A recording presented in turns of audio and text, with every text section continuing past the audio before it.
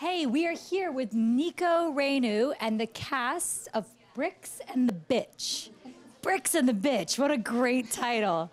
Nico, tell us, what is your film about? Our film is about a woman who's kind of trapped in a seedy and illegal underground fight club, and the only way to get out is to fight the only person that she refuses to harm, which happens to be her girlfriend and lover. So it's kind of an emotionally driven but dark little action film. And is this one of your first? How many films have you made? Tell us a little bit about you. Sure. This is my third short film, and I've been directing, I guess, like full-time for almost about 2 years now. I worked in development here in Los Angeles for a while. Yeah, I've always been a writer and a filmmaker since I was a toddler, basically. Was there inspiration behind Brix and the Bitch? These two are mostly the inspiration.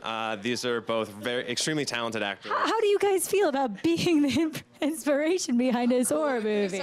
Pretty solid. I'll take it. Totally on board. And is this your first time all working together? Yes, it's my first time working with Nico and Dre, but I believe you two knew each other from Emerson from before, yeah? Yeah, Nico and I knew each other at Emerson College, and we had kind of stuck our toes in collaborating before, but this was my first time working with him as a actor-director relationship. And actually, I'm just now remembering that I also worked with Nico on Magic Maddie, which was the project that he had go to Project Greenlight. Got it. You were on Project Greenlight. I was. I'm on this season of Project Greenlight, the first episode, season 4, the season that Jason Mann won, who's an incredible filmmaker. But yeah, I was one of the final 10 finalists. We have to watch out for you now. We're in the presence of a celebrity. Jason is the celebrity. We're just, no. No, it was a really great experience, and it taught me a lot about filmmaking, honestly, so it was cool. Tell me, what was your reaction when you got your acceptance to La Femme Film Festival? I'm very stoked about being involved in La Femme Film Festival. I live in Los Angeles, and it's a festival I'd heard of before, and I'm also a feminist filmmaker, and I love everything this festival stands for, so I'm happy to be here. You're a male feminist filmmaker. That's interesting. Tell me, why do you define yourself as a feminist filmmaker? I think sometimes the word feminism gets a little misunderstood. Feminism is really just about equality between all genders. It's not about, like, you know, women trying to surpass men in any way. It's really about understanding that we're all created equal and there should be equal pay and equal opportunity, which I believe in firmly. And so that's part of the reason I made this film, which was really about female empowerment. Mm-hmm. So I'm excited to be screening it to the La Femme audience. Where can we find Brix and the Bitch if we want to watch it? Do you guys know? Right now, the film festival. Of course, that's why we're here. Yeah, it's doing the film festival circuit, and until then, it's being kept private. Okay, and later more information can be found? Yeah, absolutely. You can find us on Facebook. That's the best way to access all of our information, just Brix and the Bitch short film at Facebook. You can find me at nicoreno.com.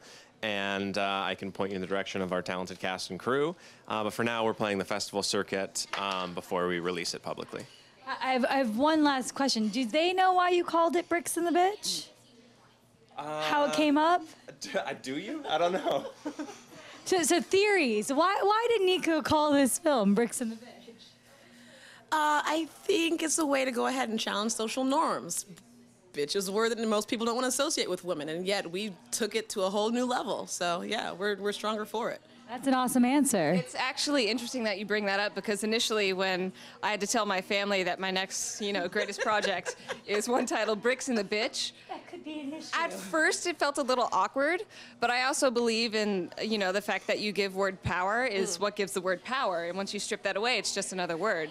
And I've become very accustomed to saying, I'm Brix and the Bitch, and I play the bitch, and I couldn't be more proud, so.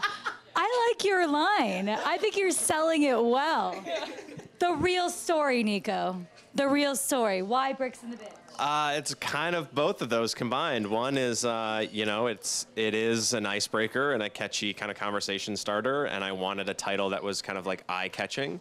And also, I think one of the other things that inspired the film was the idea of the word bitch and kind of taking a word that is maybe sometimes derogatory or can be used kind of like against a woman in particular, and to kind of make that a little bit more empowering. And there's moments in the film where people are chanting her name, which is like her, it's like her pseudonym, her fight name, if you will.